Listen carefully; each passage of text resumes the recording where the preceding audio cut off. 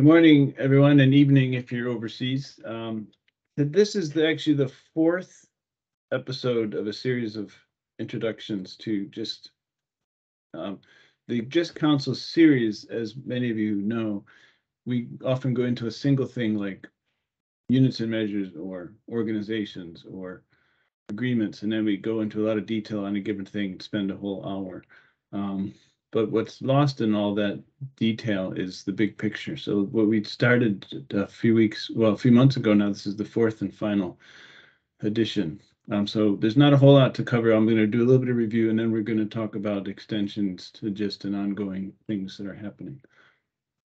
So we just went through the introductions. Start recording. We already did.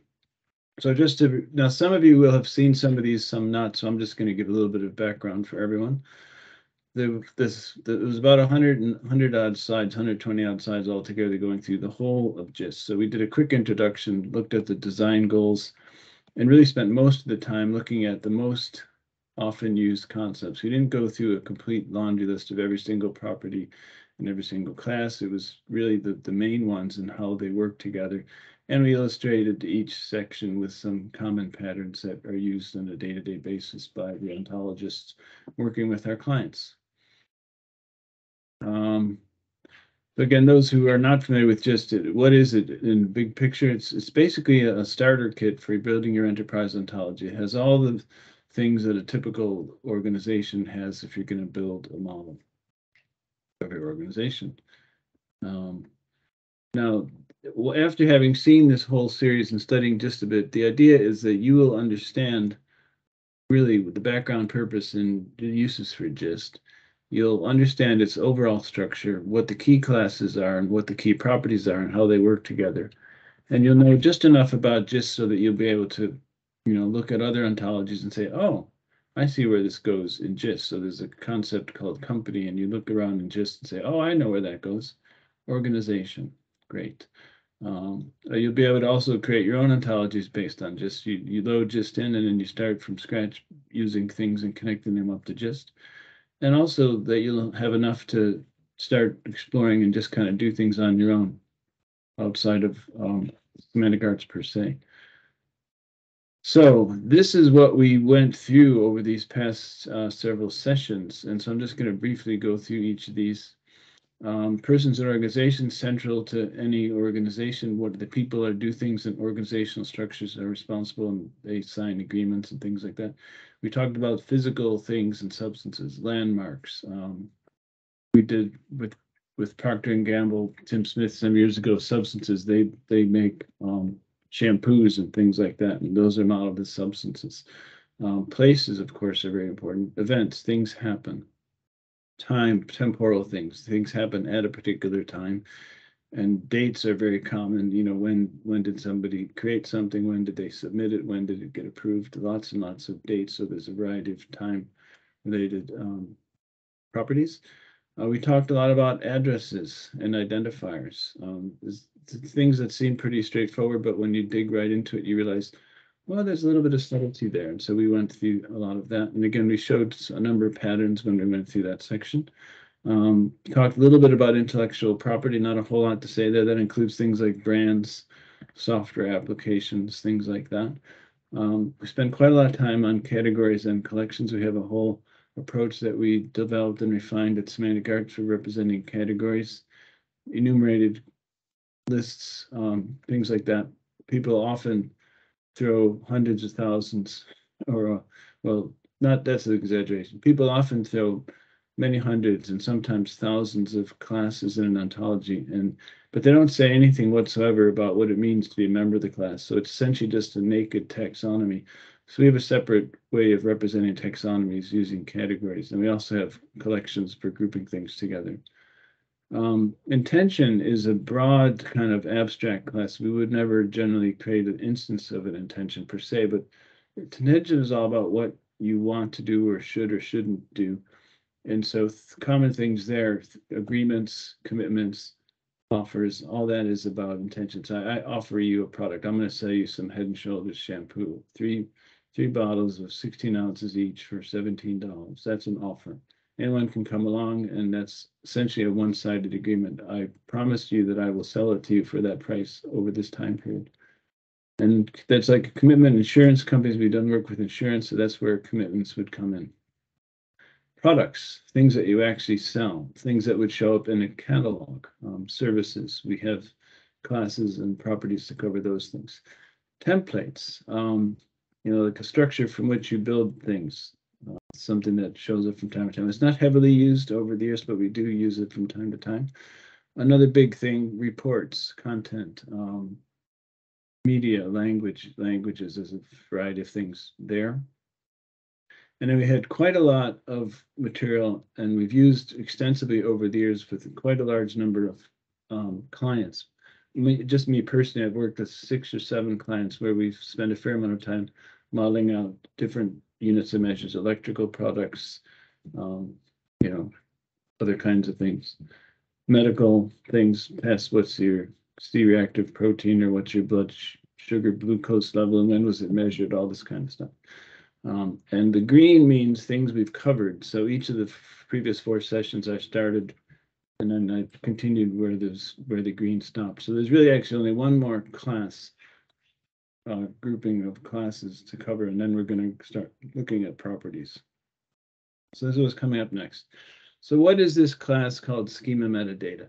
Well, basically, it's an abstract superclass for things. What we would discover is we have things like maybe an all concept like class. Sometimes you have to refer to that. Or more commonly, we're working with a number of clients and have done over the years with data catalogs and schema. If you have a data catalog saying, well, what does this table mean? What does this field mean in this table? Does this field contain privacy information that we need to track? And all those kinds of things lump up and go under the category of schema metadata.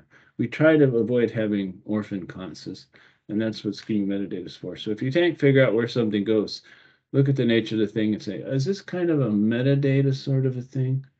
And if it is, then probably just stick it under schema metadata.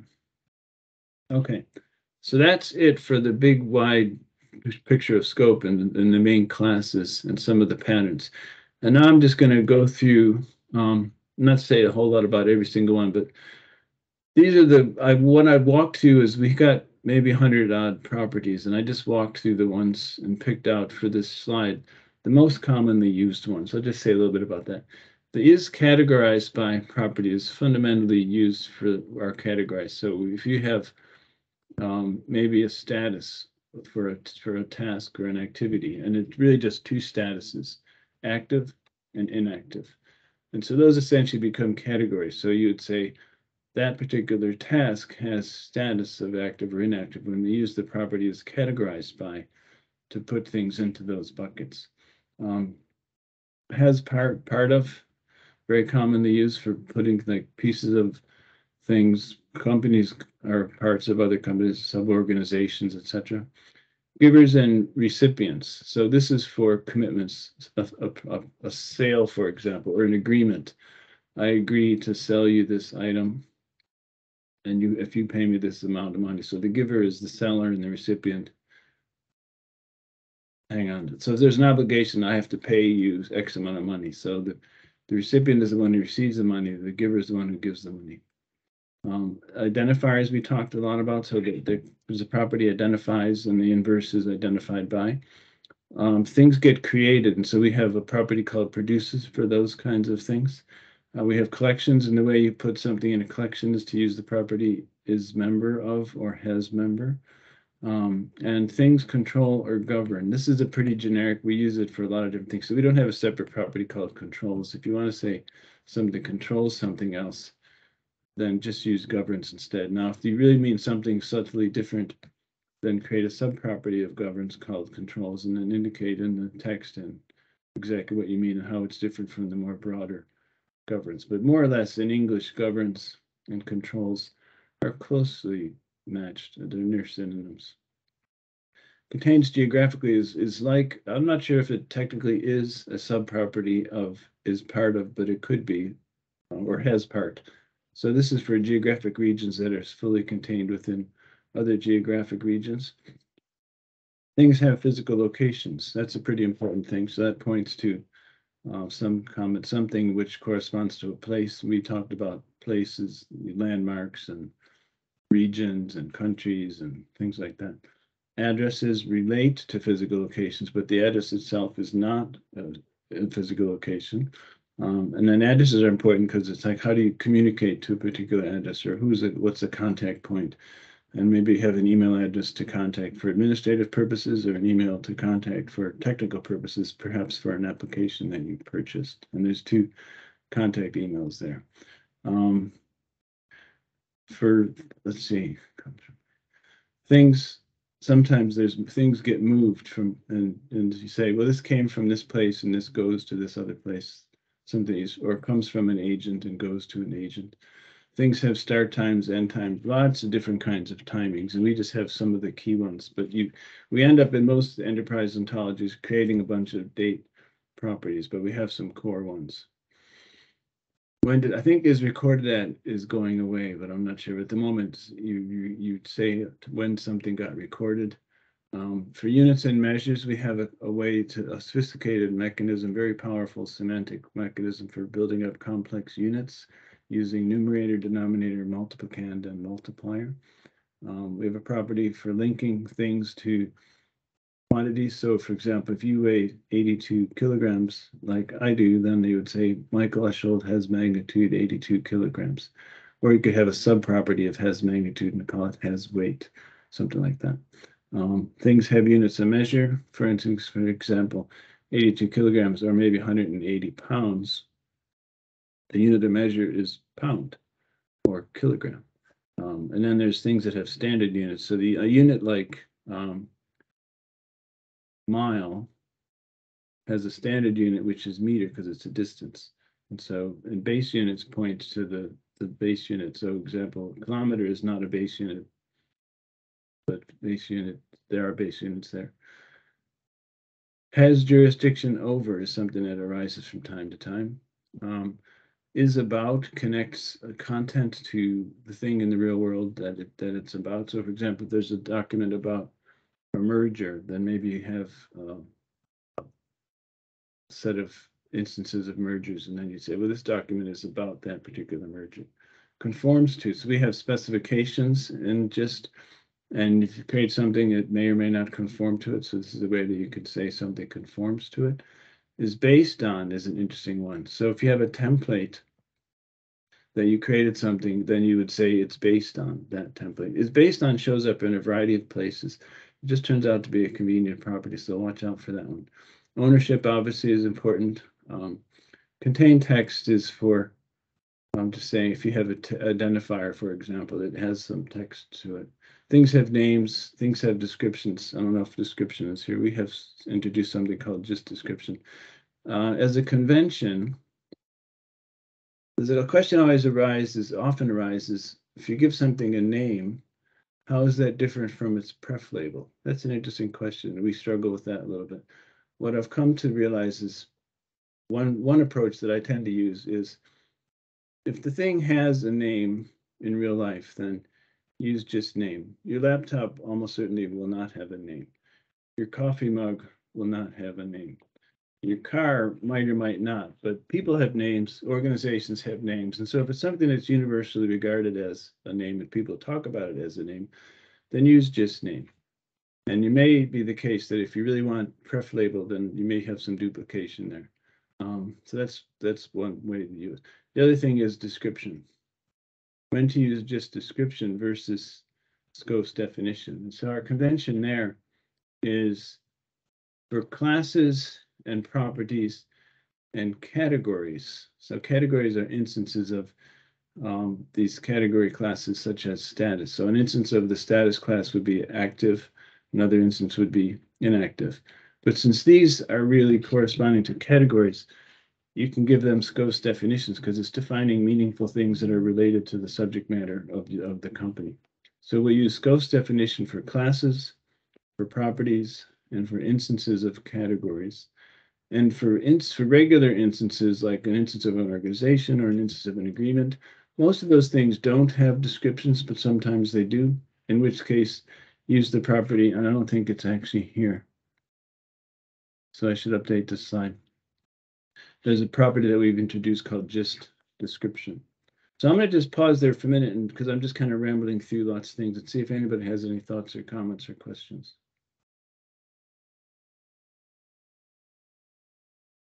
So, I mean, a way to keep it straight in my head is name really means formal name. In most cases, yeah. Yeah, now some people, yes, I'm going to just say yes, basically. Yep. And again, you can do whatever you want, and we just try to come up with conventions that make sense, and then we try to be consistent across the company. So that when we shift people from one project to another, which happens from time to time, people say, "Oh, I know how to do this because we use this convention across the board." Okay, so that's it for the grand summary overview of GIST. Now, a bunch of the slides that we saw over the past several sessions some had been updated. A lot of them were old and they had already been updated, and some still needed to be updated. We've got a guy with us, Steve Shellum, offered to update some of those more slides. So there will be a more up-to-date version one of these days. But the truth is, just as a little bit of a moving target. Most things remain the same for long periods of time, but we are actively tweaking a lot of things, simplifying, and we're going to go through in the next 15, 20 minutes, whatever we've got left, some of the changes. So how is GIST evolving? Well, first of all, it's essentially being developed collaboratively by Semantic Arts staff. And we host it on GitHub. It's mostly kept in Turtle files, but when we publish it, we export different syntaxes, so you can choose whichever you want. There's also lots of converters out there, so whether we provide the syntax or not, it's easy to get the syntax you want. We have style guides, we have documentation, release notes, and we also have some starting to put in some shapes to indicate conformance to our style guide. Anyone can add issues, and we encourage you to do so. We have had a fair amount of contribution from the broader GIST community outside of Semantic Arts, and we take these things seriously. Internally, we have meetings once or twice a month to go over the different issues that arise. And we have major releases every year or two. We don't actually have a schedule. It's more just as things evolve. When do we say, you know what, there's just some major changes, it's time for a major release. We are currently on release 11.1.0. So, summary, why use GIST? You can build better ontologies faster. Why better ontologies? Because we have a lot of axioms in there. When you run inference, you can find mistakes that you wouldn't otherwise find. Why faster? Because we've thought about a lot of things that you're going to need anyway, and so you don't have to think about it from scratch. It's designed for business people by business people. So it covers the key concepts that arise in any enterprise. And we're not using philosopher-friendly terminology. We're using business-friendly terminology that anybody on the street can understand. And there is a growing and continues to be more and more active. I'm really pleased today to see half a dozen, maybe 10 or so people outside of Semantic Arts showing up. This just gets a lot of interest, which we're really happy about. And it is actively evolving. So next 15, 20 minutes, half hour, we're going to talk about some of that evolution. And what we're going to have now, I'm going to pass over, and I'm going to click the slides, but I'm going to pass over to Rebecca Yelness, who's going to talk to us about the latest release. Rebecca? Yeah, hi. So yes, Michael has already mentioned that we're actually on a quarterly release schedule. So we just released 11.1.0. That was our end of September release, which came out in the first couple of days of October. And the internal development group meets twice a month to triage issues, decide what we're going to implement, what we're not going to implement. So as Michael said, we really welcome issue submissions from outside Semantic Arts. And even PRs, if you want to submit the PR, we will review it and see whether we want to merge it. So just 11.1.0, as you can see from the increment in the middle digit, it's a minor release. Just to go over the way we distinguish major, minor, and patch releases. A major release includes non-backward compatible changes where reasoning is affected. A minor release includes semantic changes that are backward compatible. For example, adding a new class adds new semantics, but it's backward compatible. In minor releases, we also, instead of removing terms, we deprecate them and put them in a deprecation file, which can be imported if you're still using those terms. And a patch change is something like an annotation that doesn't affect formal semantics. We have been up till recently pretty strict about the major minor distinction, but we've slightly loosened up recently so that in a minor release, we feel we sometimes include inferencing changes that in practice won't affect anybody. So for example, in 11.1.0, we removed the restriction that a collection has to have at least one member, which does affect inferencing. However, this is a fairly likely to be an inference that nobody is actually depending on. Okay. Yep. Next slide. Mm-hmm. So we did a little tidying up, which we do in all our releases. We clean up annotations and improve the accuracy, clarity, grammar. We correct a few small errors. So for instance, in this release, we noticed that we had just proceeds directly, just follows directly, but we were missing just follows. So that got routed. We changed cardinality restriction on contemporary event, that it should have an actual start date time, not just a start date time, which could be planned or actual. So a contemporary event being something that has started but not ended, it does have to have an actual start date time. And we deprecated a few terms that were not used. You can look at all of the specific changes in the release notes, which are included in the release package or available online at that link on my initial slide, which you may not have caught. But there's also a link from the website. Which link? Oh, this link here. That link, yeah, and you'll find that on the page on our website about GIST as well. Okay, next one. So one of the we did some significant work on collections. We decided to allow empty collections, which is more logically correct than requiring that a collection has one member. So, for example,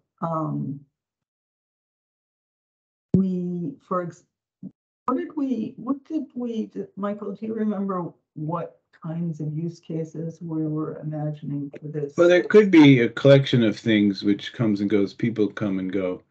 Membership comes and goes, and three people might quit the board, and then suddenly you don't have any board members. And so, for the moment, we don't have anything. But we didn't. Okay. Things like that. Yeah. It's a bit of an edge case, but we just decided to correct it for semantic accuracy. Yeah.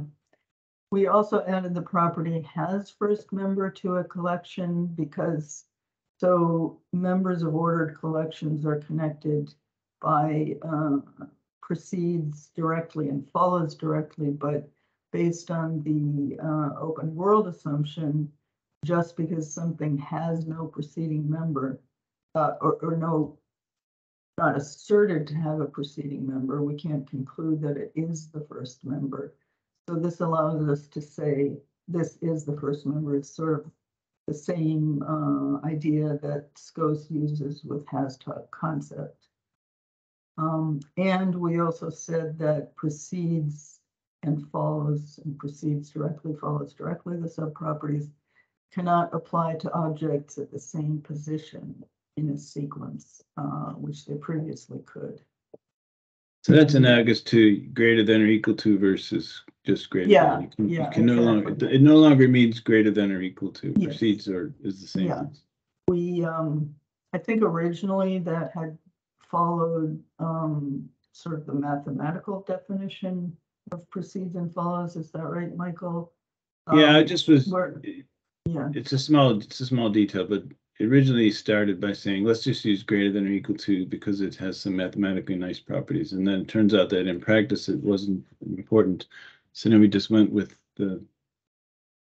Yeah, nobody in the real world, nobody would think of precedes as including being in the same position as. Yeah, exactly. Okay, next one. And we've added a new feature which we're using shackle prefix declarations to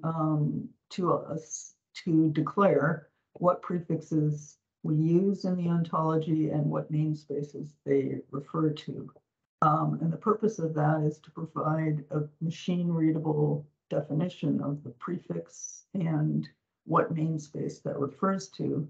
And it removes the need for manual configuration in applications. So for example, a visualizer can read this prefix declaration and substitute the prefix for the full namespace in order to make the display more concise. So that looks like this. In GIST, we do define the GIST prefix declaration in GIST itself, and we have others in a separate file that can be ingested for all the prefixes that we use in GIST, like SCOS, the shackle prefix, and so on. Okay. So moving on to GIST 12, which we anticipate to release at the end of December. The most significant change in GIST 12 will be a redesign of units and magnitudes, which Michael is going to talk about at the end because he and Phil Blackwood are designing that change. But I'll mention a couple of the other significant changes. So we've decided to remove inverses from GIST core. And the reasoning is that they can be problematic for a couple of reasons.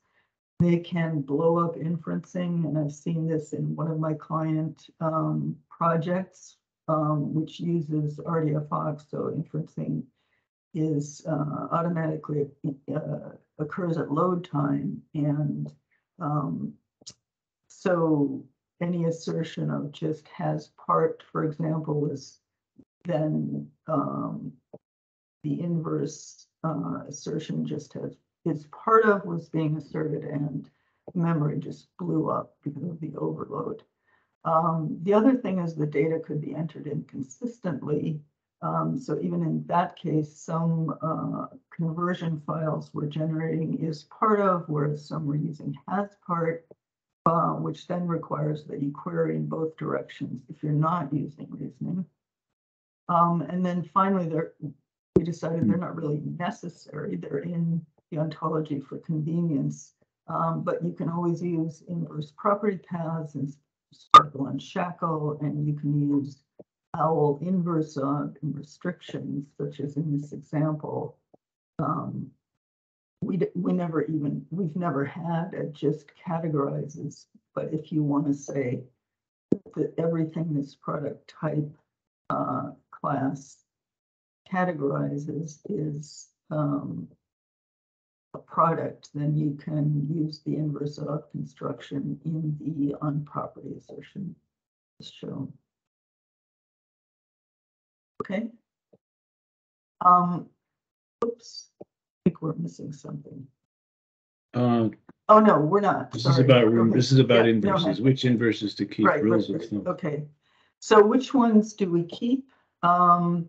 The first consideration is cardinality for query performance. So we want to keep the one where we expect the lower cardinality. So for example, a template is the basis for many things, but something is based on only one template, most likely. So since the cardinality would be less going in the is based on direction, we will keep that one. Now this is just a rule of thumb. It can be overridden when we overwhelmingly think of and use the predicates in the opposite direction. For example, what is Michael's social security number versus whose social security number is this? We're very likely to be asking that first question, but it's it's much rarer to think of a use case where we're looking at some social security number and asking who it belongs to. So in that case, despite the cardinality consideration, we will keep is identified by. And in some cases, it's not really clear which way it goes, is about versus is described by. And so we will just make a choice based on sort of gut feelings, I guess. And you don't have to worry about losing your inverses because all the inverses that are removed from GIS core will be provided in a separate file for an optional import. One thing, can I just throw Yeah. something in here, Rebecca? Thanks. One thing we've talked about, and I don't know what final decision we've made, is to have in that inverses file suggested names for all the other inverses. Have we gone away from that suggestion, or is that what we're thinking of doing still? You mean suggestions for inverses that we never defined? Yeah, just like so. Just in other words, so if there's a property that 3 different people decide, hey, I want an inverse of that property, and 3 different people create 3 different names. Yeah, I remember we talked about this. I don't recall whether we came up with a decision or what decision. Probably in the short term, we won't do anything. Yeah, I think not. Okay, all right, thanks. Okay, so on the next slide. Okay. Yeah, I'm gonna just, I'll jump, your slides are coming right after. This is just to introduce the idea. Right, okay, so we are going to be adding a file of inferred subclasses. You can see this in issue number 714 in the repository. So what's the motivation for this? We often use a pattern like the one you see here, where we call this a distinctionary pattern, because what it does is to formalize the particular way in which a subclass specializes its superclass. So for example, what we're saying here is an intergovernmental organization is an organization which has 2 government organizations as members. So we're saying it's an organization and this is how it's different from, you know, any other type of organization. This is what distinguishes it. Now, the problem here is you can see we're not anywhere stating explicitly that the intergovernmental organization is a subclass of either organization or the restriction. And there's some, you can go to the next one. So there are tools and reasoners that are not able to infer that subclass relationship from that pattern. So for example, some visualization tools, some triple stores, shackle, unless you turn L reasoning on, which is generally prohibitive based on performance, will not be able to make that in subclass inference. So we want to provide these for people who need those assertions, a file of materialized subclass axioms. And I believe Justin can speak to this a little bit better than I can because he's the one implementing it. But the plan, as I understand it, is to add a function to Onto tool to materialize those axioms into a separate file. And include that file in the release package, and possibly for development purposes, we'll be adding it to a pre-commit hook so that it's updated during development, you know, every time there's a commit. Onto tool, in case you're not familiar with it, is a repository also in the semantic arts organization on GitHub, and it started as a couple of different tools just to make some changes to the ontology files to prepare them for release. And then it grew and grew as we thought of more things we wanted to add. So now it runs some shackle shapes to validate the ontology. Let's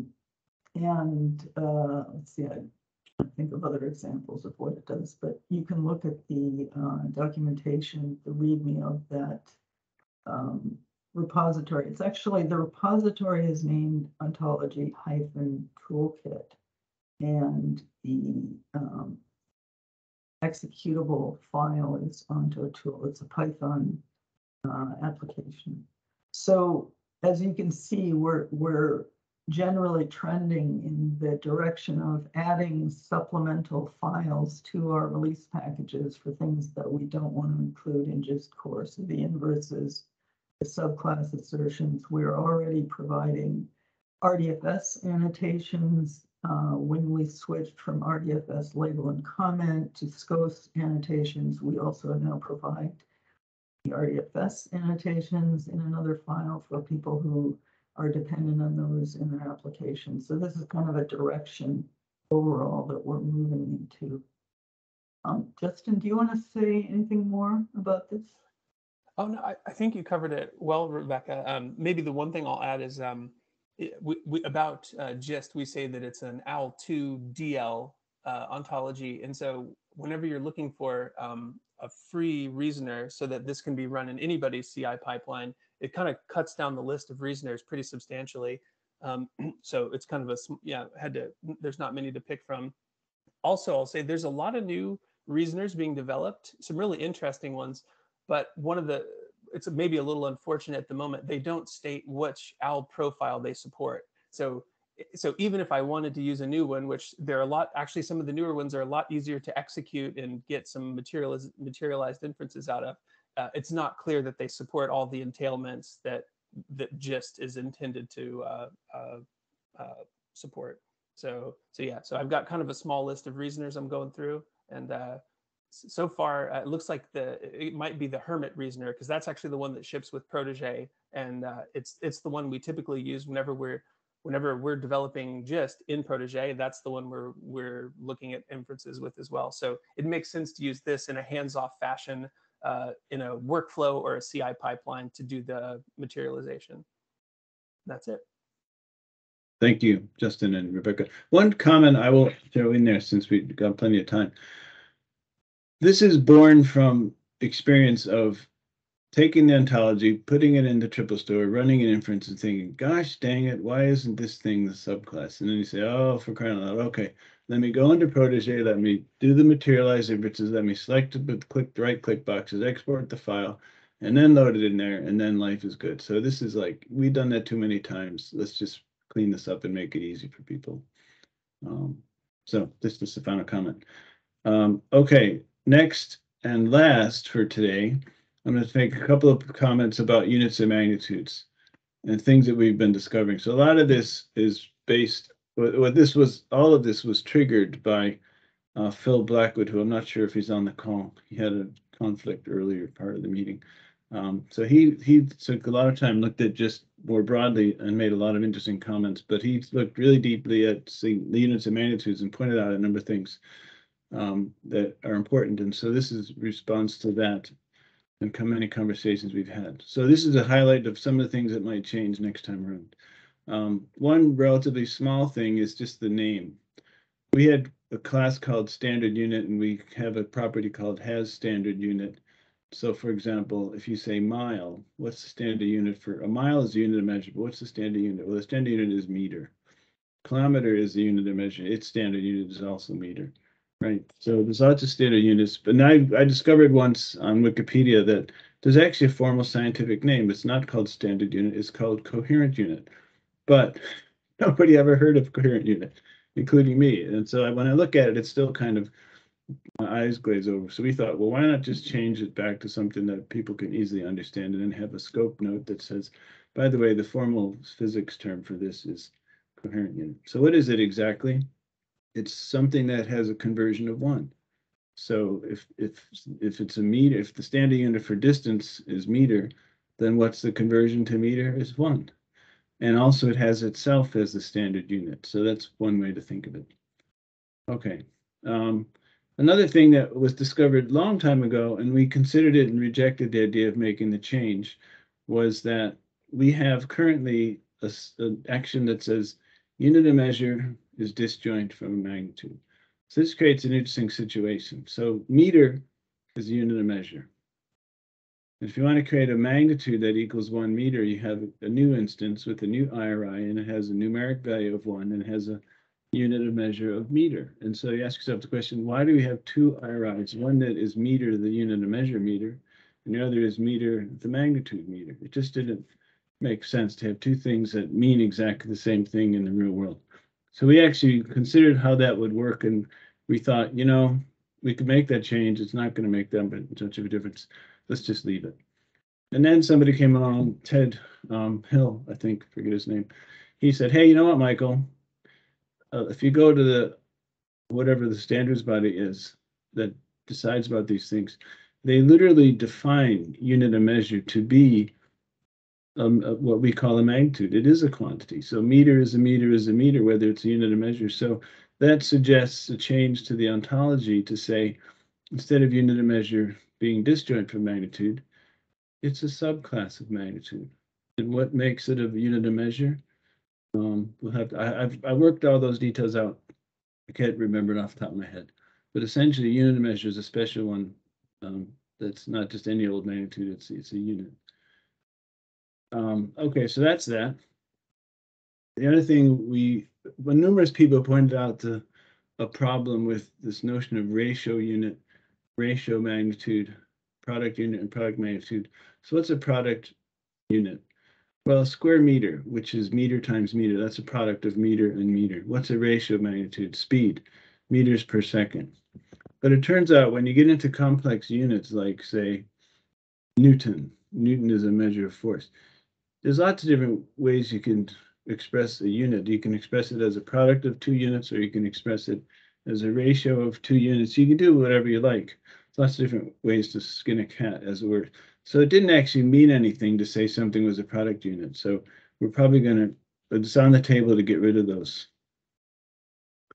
Lastly, I think for this discussion today, there's a number of other, maybe perhaps minor things, but the last thing I'm going to mention today is that we have, and there are talks that I've given in just councils over the years, a rich semantic approach for representing complex units, such as, you know, meters per, so acceleration is meters per second squared. And we have a way to build that up using numerators and denominators and multipliers and multiplicands. And you could infer them, you could recursively calculate the conversions from the individual conversions, and it all seemed rather clever and powerful, and seemed like that'll be useful one day, but it turns out that day has not yet arisen. And so it's still there, and I think the main use would be if you're teaching units for people and you wanted to have an app to drive all that, this would be useful, but we haven't had that arise, and it's unlikely to arise. So what we're going to do, not so much change GIST, but to have a simpler approach. So instead of saying, hey, what you really should do is use multiplier and multiplicand and whatnot, numerator and denominator, to build up the thing bit by bit by bit, don't bother doing that. You do this instead. Just create a new subclass of magnitude. So for example, kinematic viscosity is something I never heard of. It's the amount of stuff that can flow through an area. And if it's very, very viscous, then not much stuff will flow through for unit time. And if it is very viscous, a lot will. So it's something that's important for crude oil. So what you do is you create a new subclass of magnitude. So you can have something that is an amount of kinematic viscosity. You create a unit of measure for that, which turns out to be something like area per unit time, something like that. And then specify a direct conversion to the standard unit. So instead of bothering with numerator and denominator, multiplier and multiplicand, just have a direct conversion to the standard unit. So for example, instead of meters per second square, you know, you don't have to do all those intermediate steps. So that's it for today. Just a quick summary slide which was at the end of the overall introduction to GIST. So that's it for today. We got a few minutes left. you can take your 8 minutes back, or I'm happy to answer any questions that people may have about this or anything related to GIST. Michael, I think you mean just 11.1.0 instead of 11.0.0 on your last slide I do. to download. It keeps Shut down. changing. And I did put links to the Semantic Arts GIST page in the GitHub in the chat for anyone. A quick link to those.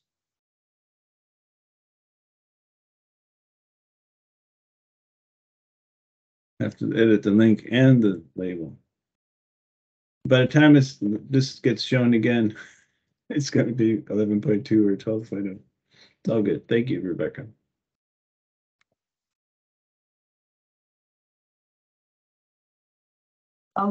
As long as if nobody else has any questions or comments, I'll just add a quick note about something Michael talked about when he was discussing the properties.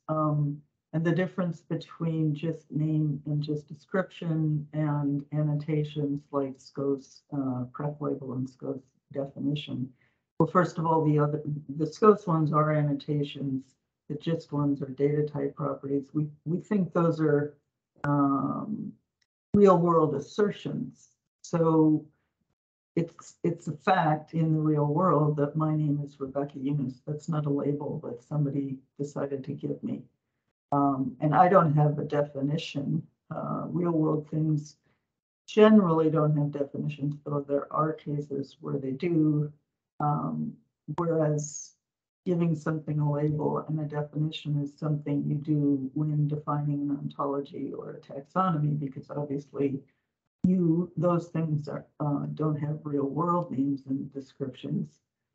Just like now, something that's a little bit fuzzy is you can give a definition for something like the U.S. Supreme Court, but you could also give it a description for things that are not part of the actual definition. So you could say it meets or it has 9 members. That's not actually even part of the definition of the U.S. Supreme Court. So that could be used to provide additional description.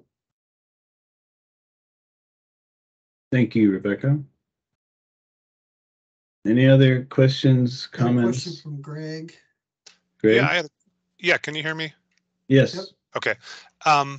So this change around units, I'm just wondering if there's just stepping back, if there's a more general conclusion here, or what you would say about this. So it seems that doing mathematical calculations about units in an ontology just hasn't materialized as sort of a real need. And I'm wondering if that idea of sort of doing mathematical calculation through the structure of an ontology, is that in general not a good idea, or are there instances where it really does make sense to model mathematical relations in the ontology because you actually reason over that and then perform calculations in your ontology? So I don't know if you have thoughts on that, comments. That is a good question. I wish Dave was here because he may have a thought. We always thought, and we always wanted to, because it's kind of fun, you design something and you want to use it, that we would be doing this recursive calculation of conversions. But it turns out even if you could, even if it was useful to be able to do that, there's a trade-off, which is round-off error, right? And so there is a direct conversion. Just look it up on Google and bring in as many digits of precision that you want. So in answer to your question, the need hasn't arisen, and I don't know if it will one day or not, but we're not removing the possibility of creating that. We're just going to try to encourage through examples that there's a different, simpler way. And I guess a follow-up question sort of a different nature would be, there's assumption that there are standard units then for all these things we would want to quantify. And I just don't know, is that actually the case, that anything you can think of that would be a magnitude, someone's decided what the standard unit for that is, so that that conversion is always going to be back to one definitive unit? That's an interesting question. In terms of the physics units, there always is a standard unit, like because they're all built on the base unit. So the standard unit for distance is meter. The standard units for time, length of time, is second. So if you build up anything that's based on time, meters, distance in second, for example, cubic meter, Well, the standard unit is just meter times meter times meter. And you can talk about cubic parsecs if you want to, but that's not the standard unit. Cubic parsec, you'd want to convert that down to cubic meters. It'd be a hell of a number. Yeah, but are there any other concepts that we give magnitude to that go beyond distance and time, or just? Well, there's one of the things that Phil pointed out is very interesting. There's lots of business metrics, KPIs that they feel like they're magnitudes of a sort, number of changes per week for a software development thing, maybe. But what's a change? A change is not something in physics, where a meter is in physics, lumens are in physics. So some things, if they're outside of the standard physics world, you have to make up your own unit. Like, for example, bits. We have something called information quantity. I don't think it's officially in the SI units, but we created something. We arbitrarily decided that the base unit would be bit instead of byte. So I just did this the other day for one of our clients. If you create a unit called for megabyte, because that's how you want to measure file size, well, the conversion from megabyte down to bit is 8 million, because there's 1 million bytes and then there's 8 bits to a byte. So that's where sometimes it's just an arbitrary decision. We could have chosen byte, right? And then say a bit is 1/8 of a byte, but I don't know what the thinking was, but we just went with bit. So yeah, you raise like consumer sentiment. So is there a standard unit for the weight of consumer sentiment, or about a product? Well, yeah, instance? exactly. That's a pure number. Exactly. Those things that they arise all the time, or things like averages. We did some work with people measuring sports teams attendance at stadiums. What's the average attendance for a game at a stadium? Things like that. There's no standard unit per se. You just arbitrarily make Person something maybe up. is the standard unit of that. Yeah, exactly. So it's a bit. We have something in just called aspect, which is a lot like, characteristic, but it's used in certain situations. But it's interesting. And we are right at the top of the hour. One final, very short question. Or are we going to call it good to go? I just offer a quick use case for using unit conversions. And if you're going to use the ontology and its instance data to drive simulation or optimization engines, you also often need to do conversions, et cetera, to normalize the data for those engines to ingest. And I also usually use QUDT as my units and framework, because it's very extensive and they've thought through a lot of these problems. Takes a little bit to understand, but I find it to be That's true. effective. QUDT, well, they have direct conversions. Well, it'd be interesting to have a side conversation. QUDT is, in terms of the units it provides, it's extremely extensive. They did a lot of things it just didn't attempt to do. Yeah, exactly. Yeah. Great presentation. Thank you. Thank you very much. All right, everyone. Thank you very much. Have a great Thursday. Thank you. Bye-bye. Bye.